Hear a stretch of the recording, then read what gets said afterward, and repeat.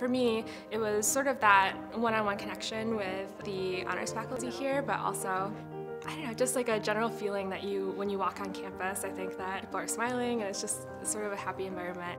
I felt really connected to students who were going through homelessness because that was part of my own experience, growing up. And I think that was a hard experience for me because it was hard to envision, sort of what success looked like from there and where I would be, 10 years in life. And I think what was so great was coming here to Grand Valley, I had the opportunity to sort of start envisioning some of those goals.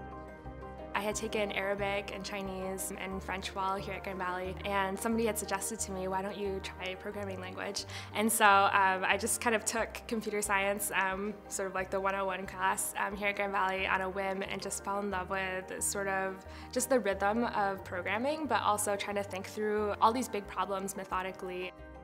I was an intern at Microsoft this past summer and got the great opportunity to learn about data visualization and some of the really new and upcoming technologies that were coming up. That was a really interesting experience.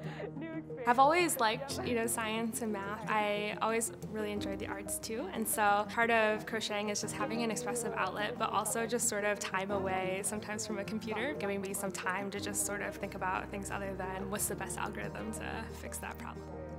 Being a Laker is just being able to write your own story of what success means, but I think the faculty and staff here recognize that and want to help you achieve whatever that is.